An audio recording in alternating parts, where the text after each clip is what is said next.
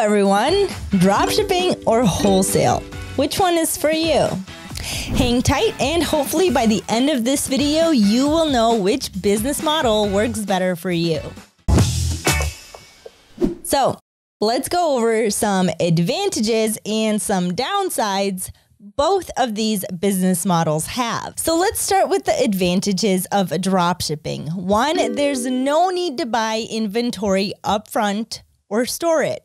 You don't need to buy the inventory upfront or facilitate storage, package it, or ship it. 2, a dropshipping business is easy to set up. It's easy to get up and running. Basically, you just need internet connection and a computer. You can actually click here to watch a full guide on how to start a dropshipping business. You can use Zeek Analytics to find winning products from many different suppliers, and the link to Zeek is in the description. 3, flexibility and a wide array of products. A dropshipping business can be managed from anywhere in the world, offering you flexibility in where you work. You also have flexibility over which products you can sell. You're simply listing what other suppliers have to sell, allowing you to test out what works with your customers and what doesn't work so well. 4, dropshipping is scalable.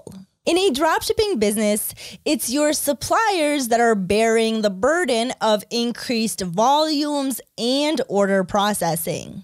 You can open multiple stores on eBay, for example, and you don't really have to hire more people for it, while your suppliers do the hard work behind the scenes. 5, Zeek's competitor research. It's true. There is a lot of competition out there, but you can see your competitors' best-selling items with Zeek's competitor research tool. This tool gives you an advantage from your competitors and saves you a lot of time. For more information on how to use this tool, check out this video. Now, let's go over some advantages of wholesaling. 1, more discount and allowance. Wholesalers buy large quantities of goods from manufacturers. They can receive cash discount and quantity discount because of buying in bulk. It helps to reduce buying cost and increase profit. So, wholesale business enjoys the benefit of large-scale buying. 2, profit margin is fixed. Wholesalers do not need to worry about the profit because they earn a fixed rate of profit. So they should try to increase sales volume, which helps to increase earnings. 3, you definitely have less competition. Wholesalers face less competition than dropshippers because each wholesaler deals with a specific product line from a certain producer. So, in turn, there is less competition because of a limited product line and fewer number of wholesalers. 4, it's scalable.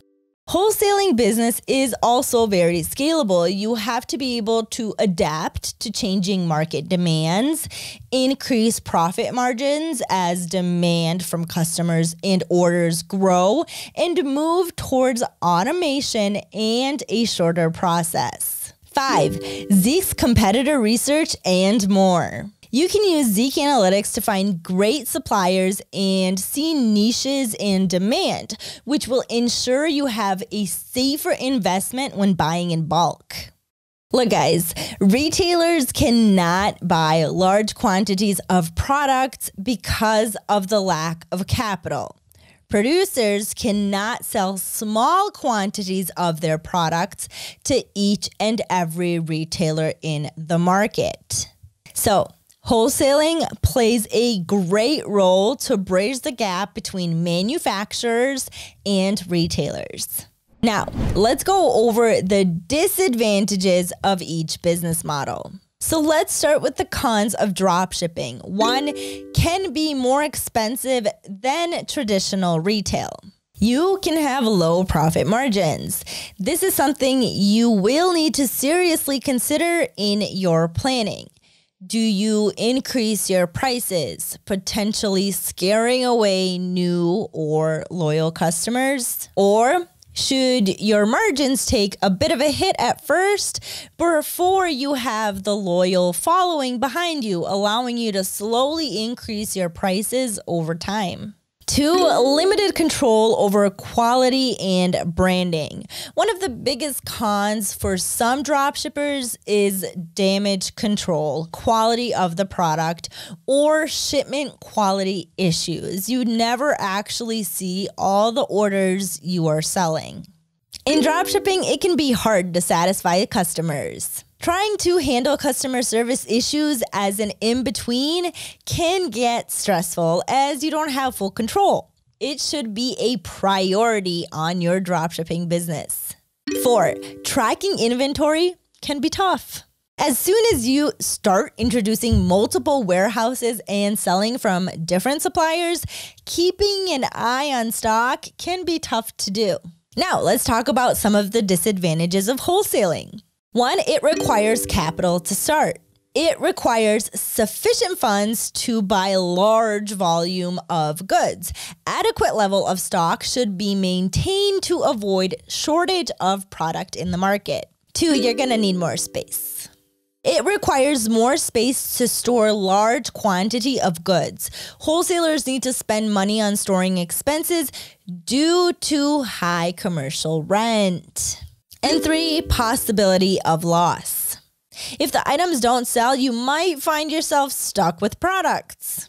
All right, our loyal viewers, has this video helped you to come close to making your decision on what your next financial move is? Do you have any questions regarding the topic?